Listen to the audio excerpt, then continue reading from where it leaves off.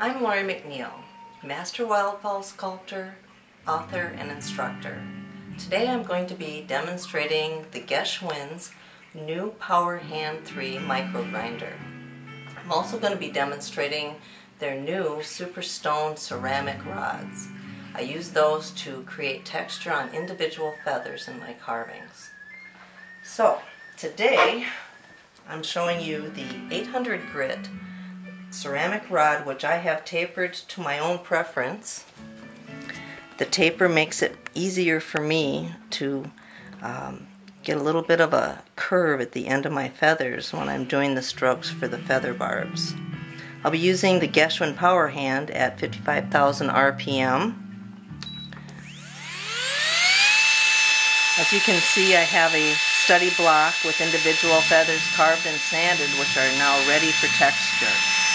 I've penciled on individual barb lines to give me some guidance as I'm texturing, so I don't have to worry about the feather flow as much as I am worried about the quality of the strokes I'm creating with the texturing stone. I carve with the I create the texture on the topmost feather first, because it defines what I'm going to be doing with the feather below it. Using a light which is going to cast a shadow allows me to see my work as I'm going along. If you don't have a shadow being cast as you're creating these strokes, you can find yourself going over the same place several times over and over again, only to create a deeper cavern than you were really intending. So, using the side of the tapered stone, I'm just creating my individual feather barb, trying to be as aligned with the next stroke as I am with the first one. Bringing them right up to the feathers adjacent in the feather tracks.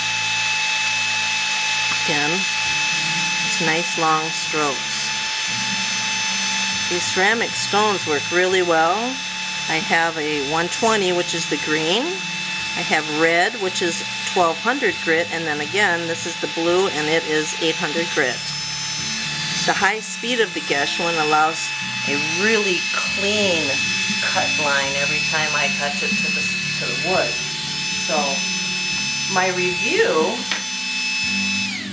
of both the Power Hand 3 and the SuperStone Ceramic Rods is, I'm giving it all thumbs up, because these are wonderful tools. It's creating the detail I'd like to have, and I can see my using them in my decorative carvings of the future. So my next demonstration is going to be the true power of the Power Hand 3. I'll be showing you a new study block where I'll be starting from scratch, carving individual feather tracks along with the individual feather in each one of them, and then I'll go on to texture those as well in a longer demonstration. But for now, until my next demonstration, keep on carving.